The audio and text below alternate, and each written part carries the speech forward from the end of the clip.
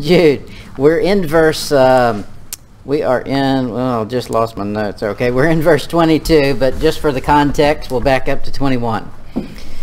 Jude, verse 21. Keep yourselves in the love of God, looking for the mercy of our Lord Jesus Christ unto eternal life. That, of course, is not church age doctrine. He's speaking here about you keeping yourself in the love of God. I don't keep myself in the love of God. I can hinder the things he wants to do through me, that's for sure. But as far as me, I'm not keeping myself in anything. He keeps me. Amen. And I'm glad for that. Now, verse 22.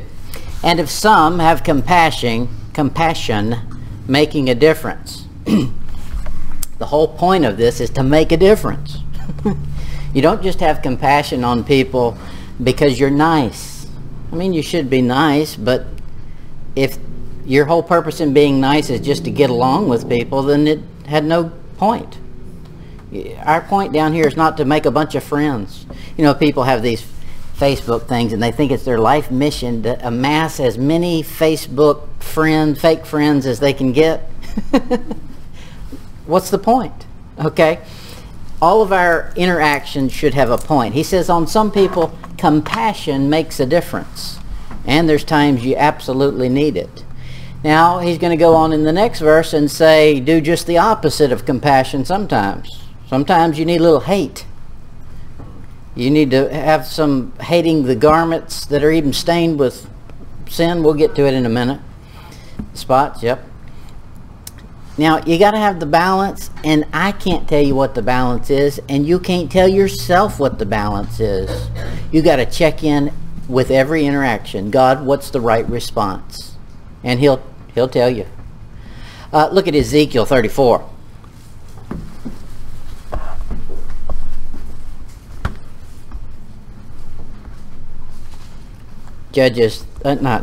Ezekiel 34, verse 17. This is God speaking, and he's speaking to Israel as though they're animals, which probably not too far off. He says, verse 17, Ezekiel 34, 17. As for you, O my flock, thus saith the Lord God, behold, I judge between cattle and cattle, between the rams and the he-goats. There he's saying, I discern, and every father does. When you have some kids, you know, you got 2 or 3 different kids, they all interact differently. And you have to tweak how you respond to them as God shows you to do it. God says, that's the way I treat my kids. I decide, if you're acting like a goat, I'm going to butt you in the head. If you're a sheep and you need to get yanked out of the ditch again, I'll come down there and do that. Galatians, look at Galatians chapter 4.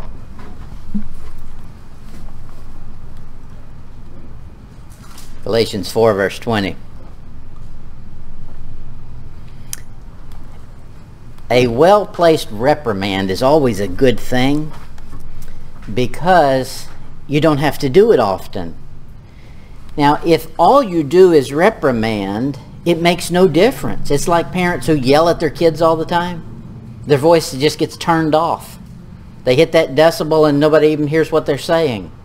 Okay, just make it few and far between, and then it'll make an impression. Here's Paul doing this, Galatians 4, verse 20. I desire to be present with you now, and to change my voice, for I stand in doubt of you. He's saying, look, I would like to have just this reprimand on paper be enough. But if it's not, I'll be there shortly. little threat in that. And that'll go a long way. Look at Galatians 6.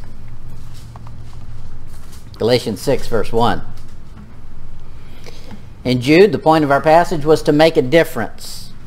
And we can't miss this. In Galatians 6, verse 1, he says, Brethren, if a man be overtaken in a fault, you which are spiritual, expose him and kick him out and tell everybody else about it. No, that's not what it says. But that's what most people do. He says he's overtaken in a fault. He's succumbed to it. What's the right response? You which are spiritual, restore such an one in the spirit of meekness. That'd be compassion. Considering thyself, lest thou also be tempted. Unfortunately, we see people falling all the time. And I know that there's stubbornness in the heart of man, and sometimes that can only be beat out and exposed to be helpful to the body. But there's probably plenty of time the Galatians 6:1 could have been used and helped, and it hadn't been. Look at Hebrews chapter 6.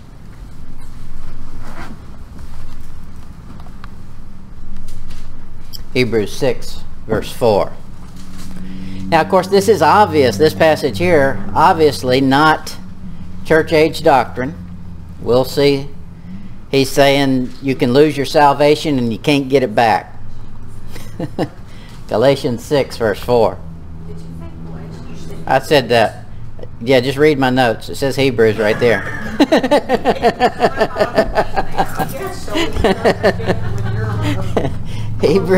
Hebrews 6, verse 4. Yeah, Margaret was teaching me the gap earlier today, so I've been all over the whole Bible.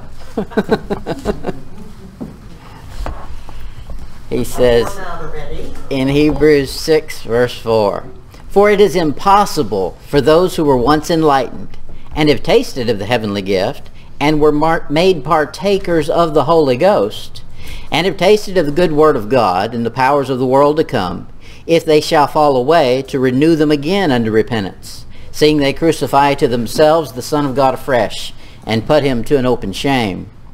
Whew, that's not church age, obviously.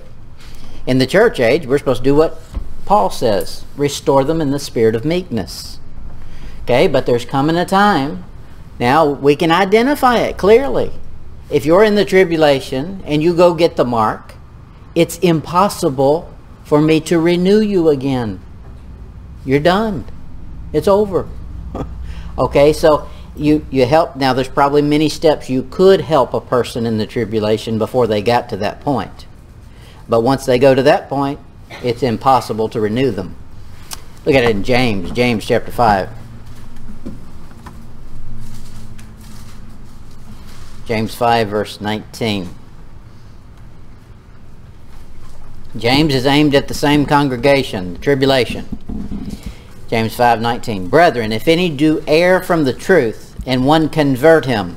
Okay, so he's saying even in the tribulation, there's going to be people who have error in truth.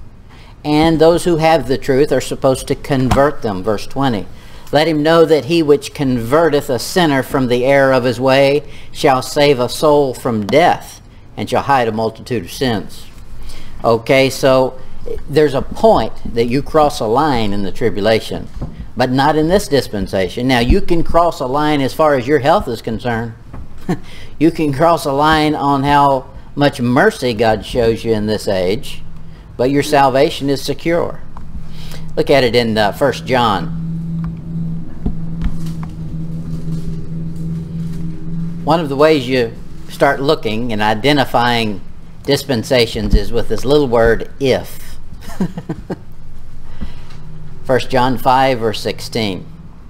"If any man see his brother sin a sin which is not unto death, he shall ask, and he shall give him life for them that sin not unto death." There is a sin unto death. I do not say that you should pray for that. All unrighteousness is sin, and there is a sin not unto death. We know that whosoever is born of God sinneth not. Just haven't ever seen it. But now, obvious overt sins. He says, "But he that is begotten of God keepeth himself, and that wicked one toucheth him not." Keepeth himself. Just like we saw in Jude, keep yourselves in the love of, well, how did he put it? Keep, verse 21, keep yourselves in the love of God. Yeah. So that's somebody's personal responsibility. It's going back to the Old Testament system of personal righteousness. We don't have that right now. We've got something way better than personal righteousness. We've got the righteousness of God in Christ Jesus. It doesn't get any better than that. Look at Jude again. Now he's going to flip the script on us and say just the opposite of what he just said. Jude, verse 23.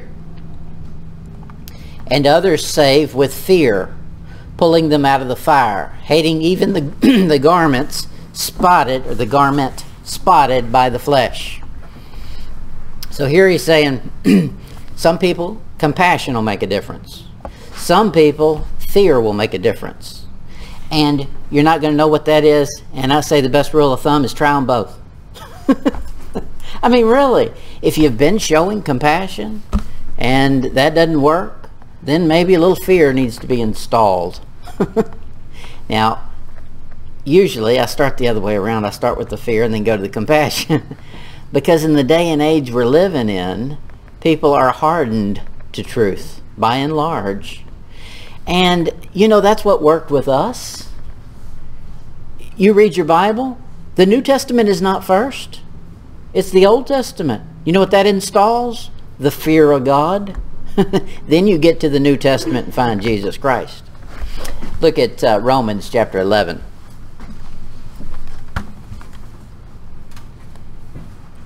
Romans chapter 11, verse 14.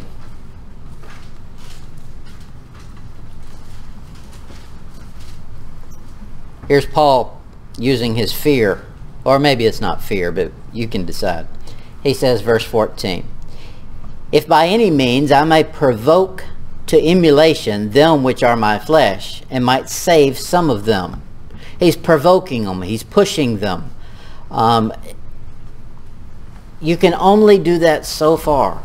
It requires a person's own free will to be involved. And so you do. You try to use compassion. Sometimes that doesn't work. You pull out fear. Sometimes that won't work. And you just say, God, it's yours. Take care of it. He says in 1 Corinthians chapter 5.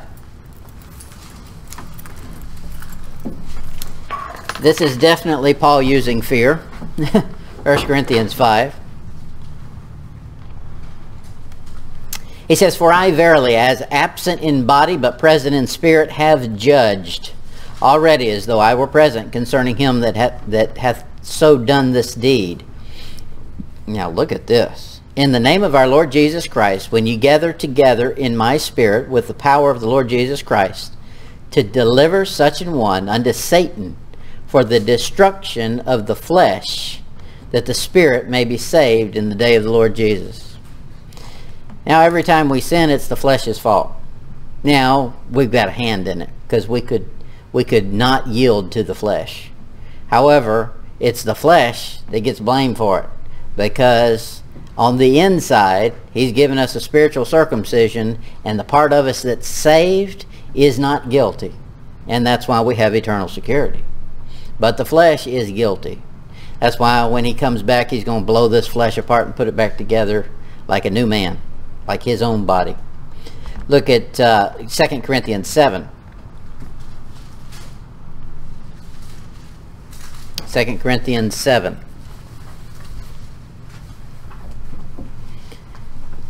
The old timers used to do this.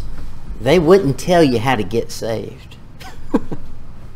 They would, the Presbyterians and the old-time Methodists, they would preach hard and heavy, hellfire and damnation. You'd go to the altar crying and weeping and wanting to know how to get saved, and they would say, pray through. You figure it out. We'll probably need a little bit more of that nowadays. People, it's just a magic formula. You say these words and you're done. Everything's good. And you might need to install some more of this fear stuff. 2 Corinthians 7, look at verse 10. For godly sorrow worketh repentance to salvation, not to be repented of. But the sorrow of the world worketh death. For behold, this selfsame thing that ye sorrowed after a godly sort, what carefulness it wrought in you. Yea, what clearing of yourselves, yea, what indignation, yea, what fear, there it is, yea, what vehement desire, yea, what zeal, yea, what revenge. In all things ye have approved yourselves to be clear in this matter. Wherefore, though I wrote unto you, I did not for this cause that ye have done this thing, nor for his cause that suffered the wrong. He's referring back to 1 Corinthians 5. But that our care for you in the sight of God might appear unto you.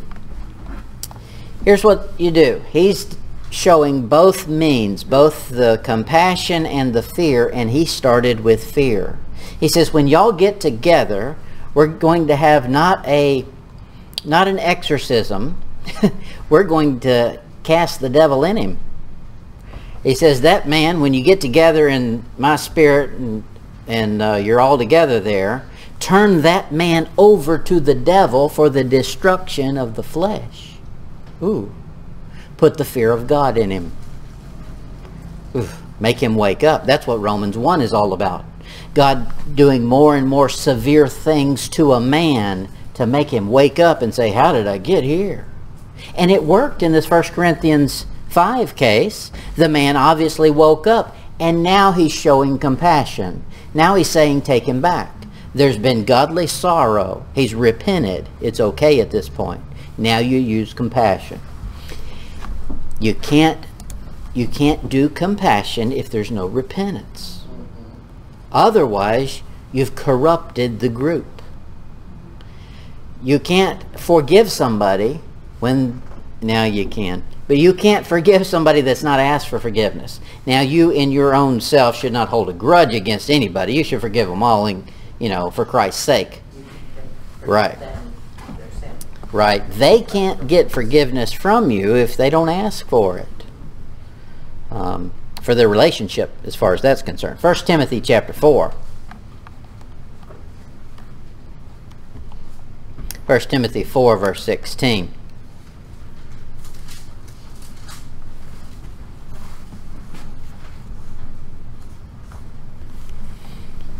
He says, take heed unto thyself and unto the doctrine.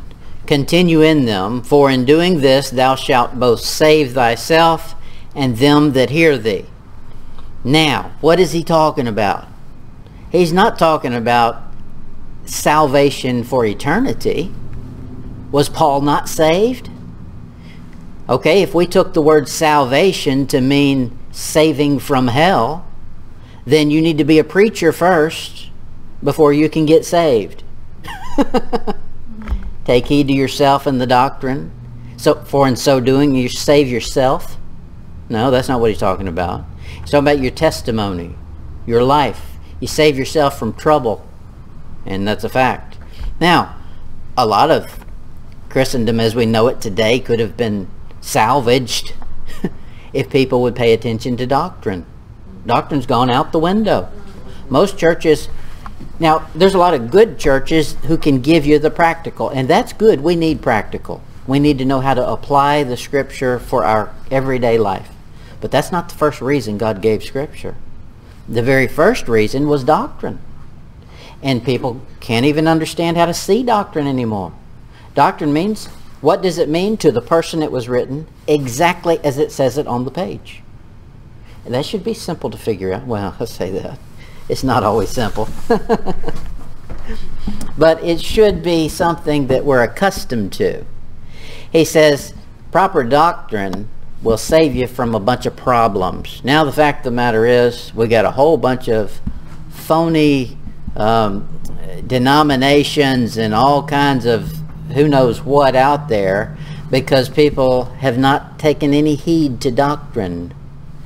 And they'll mix them all up, and if we're not... I went to a church one time where the preacher said, I don't know anything about doctrine, I don't teach doctrine.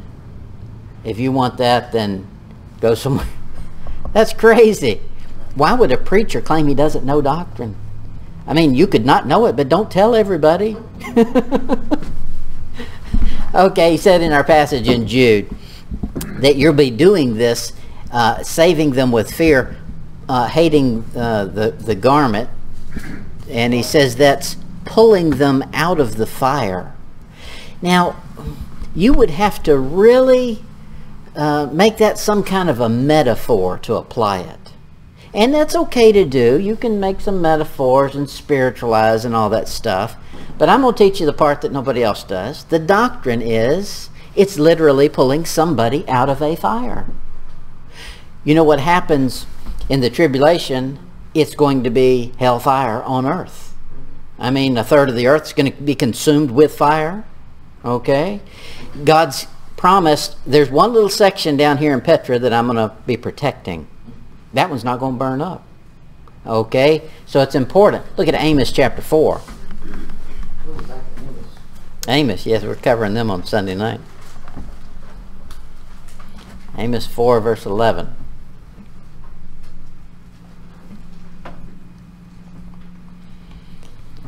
This has been a theme. Now, there's lots of themes in the Bible, and sometimes there's so many of them you miss them. But if you'll start noticing it, this is a theme. Sodom and Gomorrah was a demonstration of God's wrath. And every time he gets mad, he starts comparing things to Sodom and Gomorrah. Amos 4 verse 11. I've overthrown some of you as God overthrew Sodom and Gomorrah, and ye were as a firebrand plucked out of the burning. Yet have ye not returned unto me, saith the Lord. Woo. Now, he says, when I burn up Sodom and Gomorrah, we know the story. It was fire and brimstone from heaven. That's not something that would be a normal thing. It doesn't rain fire. I mean, California stays on fire, but it doesn't rain fire. Okay, this is something from God. He says, I'm going to do it again. And obviously, he was doing it there in the book of Amos. Look at Zechariah, Zechariah 3.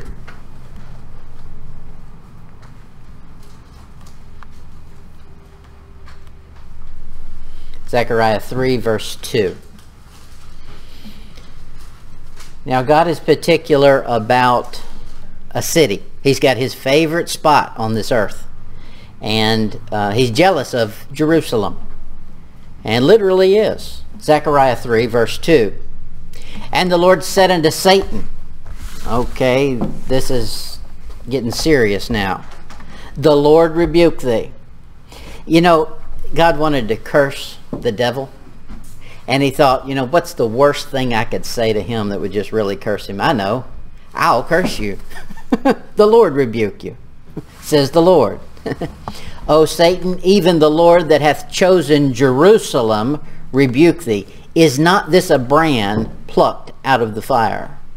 Jerusalem is that brand plucked out of the fire. You'll find in Revelation that it's called Sodom and Egypt. Jerusalem is spiritually Sodom and Egypt. 1 Corinthians 3. 1 Corinthians 3 verse 15. Now, if you want to put a spiritual application on it and a personal application, you can do this. 1 Corinthians 3 verse 15. If any man's work shall be burned, he shall suffer loss, but he himself shall be saved, yet so as by fire. For us, if you can keep a person from getting involved in wickedness, either by compassion or by fear, the benefit to that is their works, their actions that they take won't go up in smoke when we get to heaven. Okay, they'll get some good works rather than those wood, hay, and stubble that are going to burn up. He said they're hating, in our passage in Jude, he said, hating even the garment spotted by the flesh. This is odd. The garment. Huh? He didn't say your garments, plural. The garment. So it's some spiritual thing that God sees when he looks at a man. He sees you robed in something. And for a Christian, it should be a robe of righteousness that you wear. But I mean, I'm saying it should. I mean, well, a lot of times we get an arm in and a leg in, and, you know, half of it's the filthy rags of the world. Leviticus 13. Leviticus 13:47. Jude's basically preaching a Old Testament message because that's what's going to be coming in the tribulation. In the Old Testament, they knew that if your flesh had filth, it contaminated your garments. And I would hate to be a priest in the Old Testament. You had to be a theology major, and you had to be a medical doctor, and I mean, you had to know it all. Leviticus 13 verse 47. The garment also that the plague of leprosy is in, whether it be woolen garment or a linen garment, whether it be the warp or the woof. Why are you wearing a woof? Of linen or woolen, whether in a skin or in a thing made of skin. And if the plague be greenish or reddish in the garment, or if the skin, and then he's going to go through and he's going to tell you how to get a medical degree. But what he's showing them here in this passage is that that garment carries the filth. And you might get yourself cleaned up one day, go back and put on that same garment that's got the filth in it and recontaminate yourself. So yeah, you would hate that garment, wouldn't you, if you identified that as spreading a plague. Okay, the same with these people. He's saying these people are spreading wickedness and it'll contaminate. Look at that whole I'm not going to read that whole passage to you, but it's a good one. Look at the next chapter, chapter 14. Leviticus 14:47.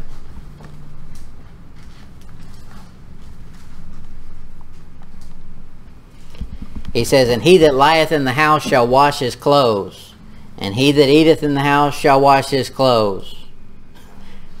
Just for being in the house? I mean, that sounds like COVID on steroids there. Social distance, and if everybody's got to wash your clothes every time you're around somebody else. He's saying if you're in a house that had the plague, make sure your clothes get washed. And they weren't carrying around a Maytag with them. This was some work. Leviticus 14:47. All right, I just did that one. Chapter 15. Go to the next chapter. 15, verse 17.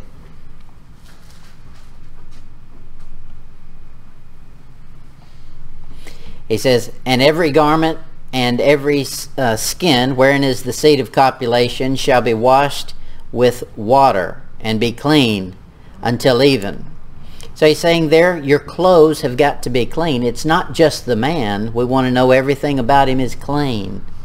Now for a Christian, everything about our life should be clean. There's no excuse for a Christian to have filthy language. Amen. There's no excuse for that. Yeah, you could get away with it. And I mean, you can justify anything. But why? It's filth. So stay away from it. Isaiah, look at Isaiah 64. Isaiah 64, verse 6. He says, "But we are all as an unclean thing, and all our righteousnesses are as filthy rags, and we do fade as a leaf, and our iniquities like the wind have taken us away." That's a good verse, but it's not a church age verse. You see where it's written? That's Isaiah. That's Old Testament. He's talking about a nation who was supposed to be doing the works of righteousness. And he says nobody's been doing any works. And when they were doing them, they were filthy rags. What's he mean by that? He means that they would come to the temple, and then on the same day they would go worship Moloch. Okay, even your righteousness is filthy rags. Now that's the literal doctrinal explanation for it. You can make spiritual application, and you should. Lamentations chapter 4.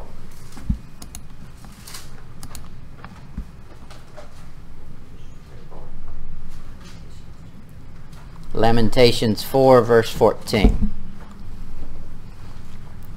"They have wandered as blind men in the streets. They have polluted themselves with blood, so that men could not touch their garments." Now they could have touched them, but you wouldn't want to. You know what America has done? They've polluted the nation with blood. All the abortions that are going on, that's just pure wickedness. God's got to judge for that. I know that. We all know that. A Christian will get as much mercy as God decides to give him. But it's just a shame the devil has gotten in. If he did the same thing all the way through the Bible, he was always after the seed to destroy the Messiah coming. We've seen that. So what did he do? He would sneak in and contaminate and destroy. Well, he's done that in America. He snuck in, he found something that God will curse for, and he made it appealing to men. There's no reason for abortion. And they're killing innocent blood. So there it is. Look at Zechariah 3.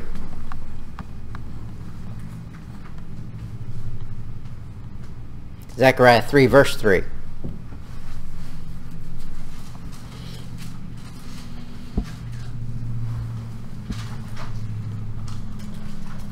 Zechariah 3:3. Now Joshua was clothed with filthy garments. Well, thank you. What a compliment. Where'd you get that outfit? It's filthy. And stood before the angel, and he answered and spake unto those that stood before him, saying, Take away the filthy garments from him. And unto him he said, Behold, I have caused thine iniquity to pass from thee, and I will clothe thee with change of raiment. So he told us something there. This garment that God sees, he sees it based on righteousness or iniquity. So when he looks from heaven, he sees that we're all wearing something that the human eye doesn't see. And it's either a garment riddled with iniquity, or in our age, you have the robe of righteousness. Look at it in verse 5. And I said, Let them set a fair mitre upon his head. So they set a fair mitre upon his head, and clothed him with garments, and the angel of the Lord stood by. There's coming a day, and I'll maybe cover it, I don't know. In Revelation there he says, to the bride was granted that she should be arrayed in fine linen. Now that's going to be a day, won't it? It didn't say that the bride had to earn it. It said it was granted to her that she should. It was a gift. We get the righteousness as a free gift. But there's a lot of people that don't. Look at 1 Corinthians 5 again. Look at verse 9. 1 Corinthians 5, verse 9.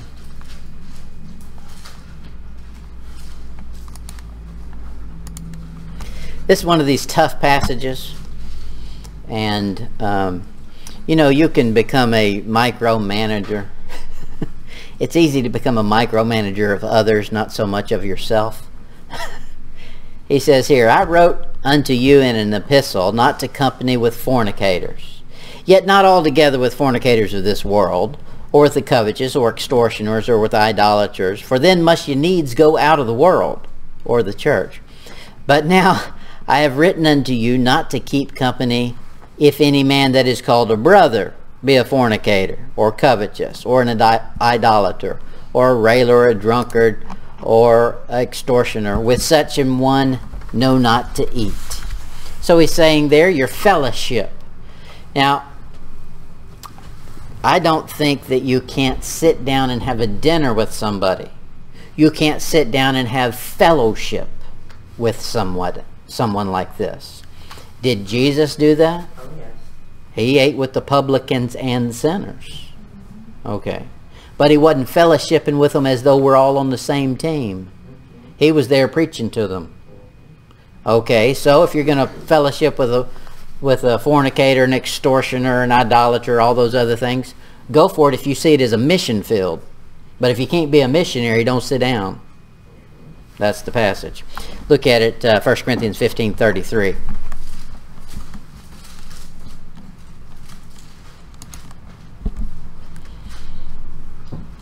This is a verse against every modern technology device. 1 Corinthians 15:33. Be not deceived. Evil communications corrupt good manners. Not that anybody knows what good manners are nowadays anyway, but that's something you learned when you were growing up. Your parents taught you manners. That's not good. You're raised in a barn. Shut the door. You learned manners growing up. Guess what? Christians should have manners. We don't have to be mean and, act like we're hillbillies raised out in the farm. You can be normal and nice. That's okay. But he's here talking about something beyond your physical manners. He's talking about evil versus good manners. If you're going to be a righteous Christian, it'll affect your manners that the world sees. It should. You know what will hinder it? is evil communications. You start buddying up with the world as though they're your buddies, that's your friends, and you know what happens?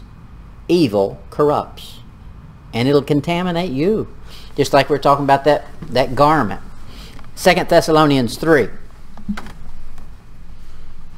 2 Thessalonians 3 verse 14.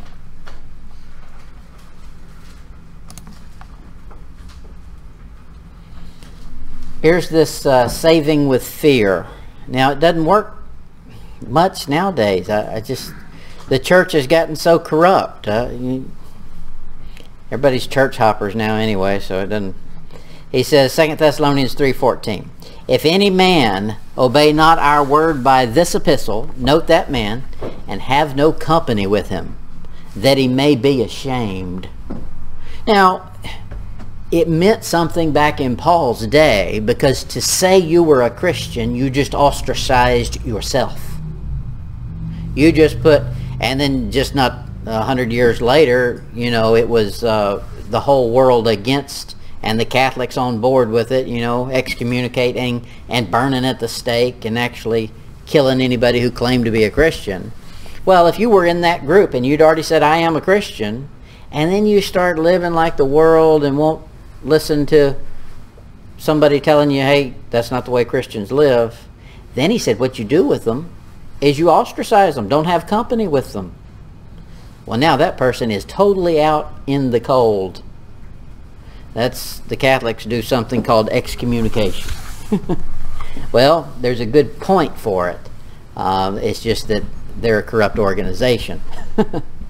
But they got it from somewhere. Look at Revelation 3.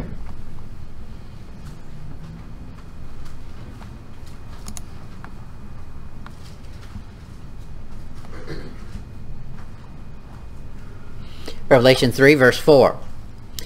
Thou hast a few names even in Sardis, which have not defiled their garments, and they shall walk with me in white, for they are worthy.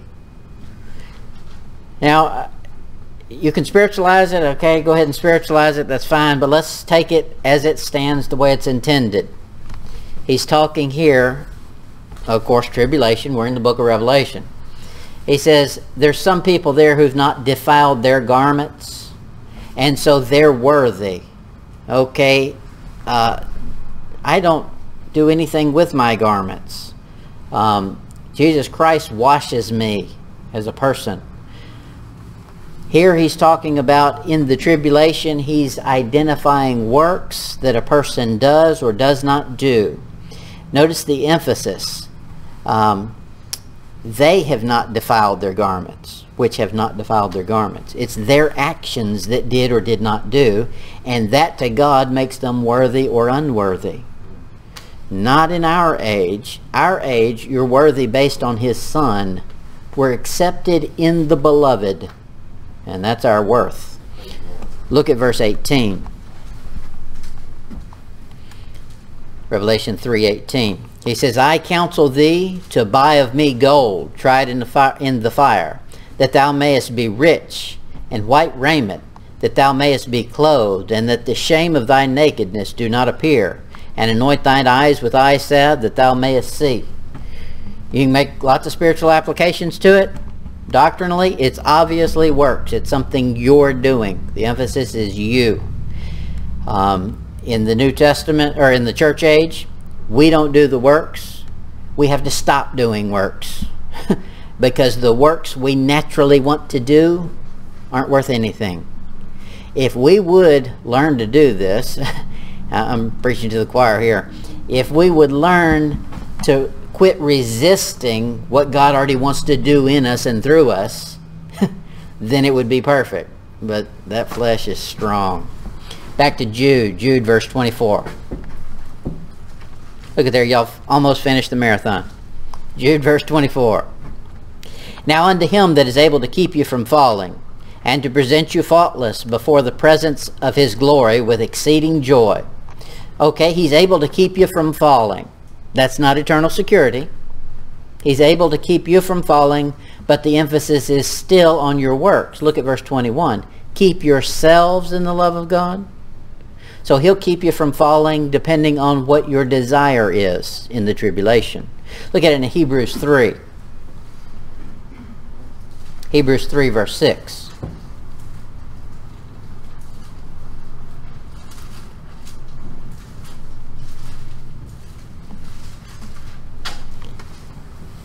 Hebrews 3:6. But Christ as a son over his own house, whose house we are. Our clue on who this is talking to, the next word. If we hold fast the confidence and the rejoicing of the hope firm unto the end.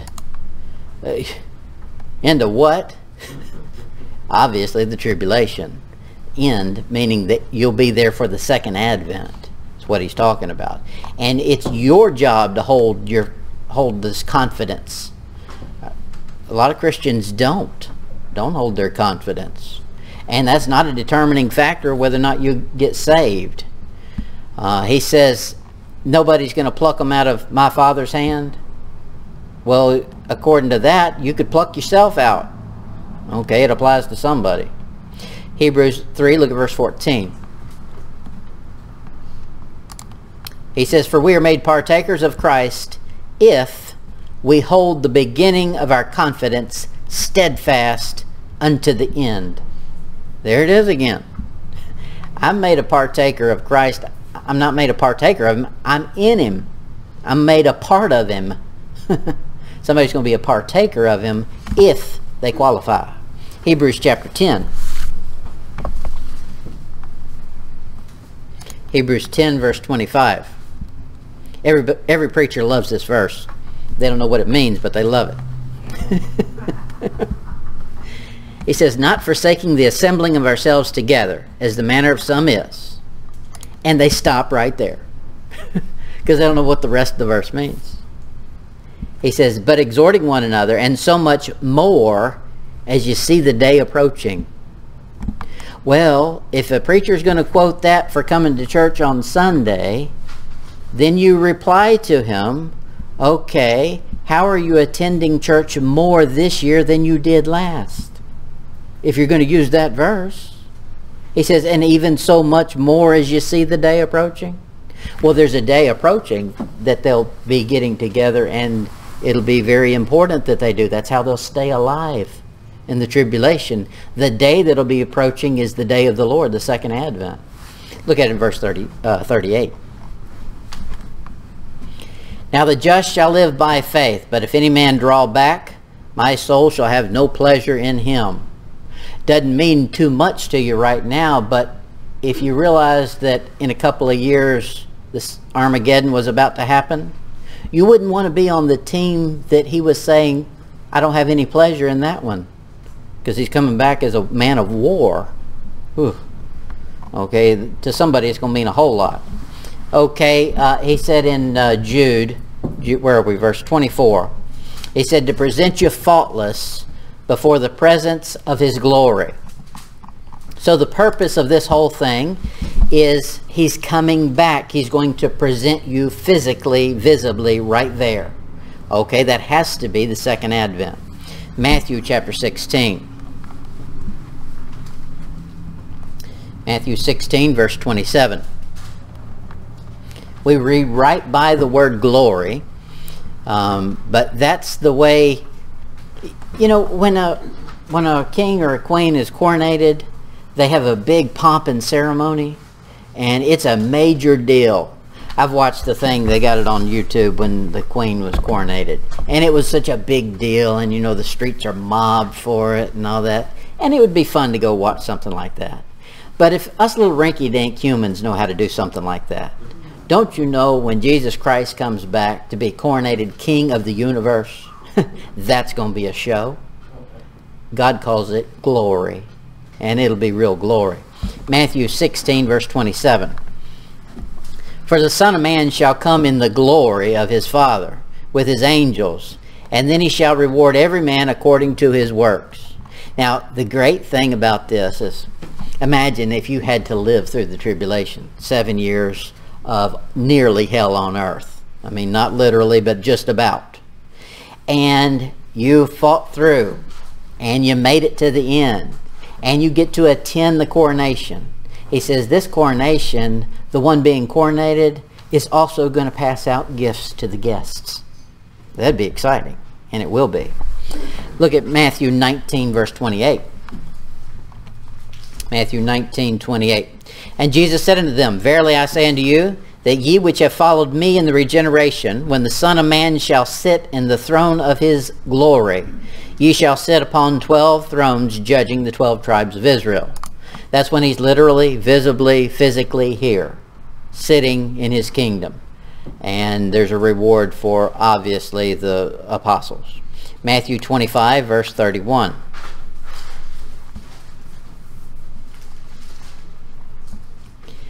When the Son of Man shall come in his glory, and all the holy angels with him, then shall he sit upon the throne of his glory. There it is. It's always connected to glory. We don't realize it, but that's what we're looking for. When we get to heaven, it's going to be glory. But one day, he's going to bring all the glory down with him, and we're coming down with him. Luke chapter 9. Luke 9, verse 26. For whosoever shall be ashamed of me and of my words, of him shall the Son of Man be ashamed when he shall come in his own glory, and in his Father's, and of the holy angels. Whew. Wouldn't want to be that person. Matter of fact, I didn't put it in here. There's a whole passage about, and I don't know all the details on what it means, but there's a passage where he gives a thing about he put on a wedding and somebody came into the wedding without the right garment on, and he picked them out. That's him being ashamed of somebody, and that'll be bad news for them. Maybe it's in one of the Gospels. It's in the Bible. It's in the good book.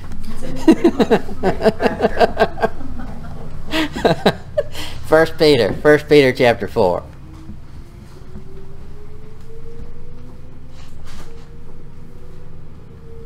First Peter 4, verse 13. Jude has started with a really tough message, but he ended on a high note.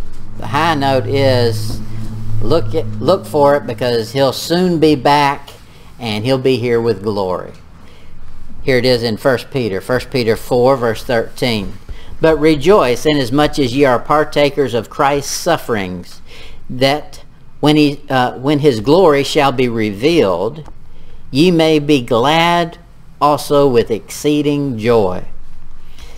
Peter's aiming at that same crowd, that tribulation crowd, the ones that are looking for works.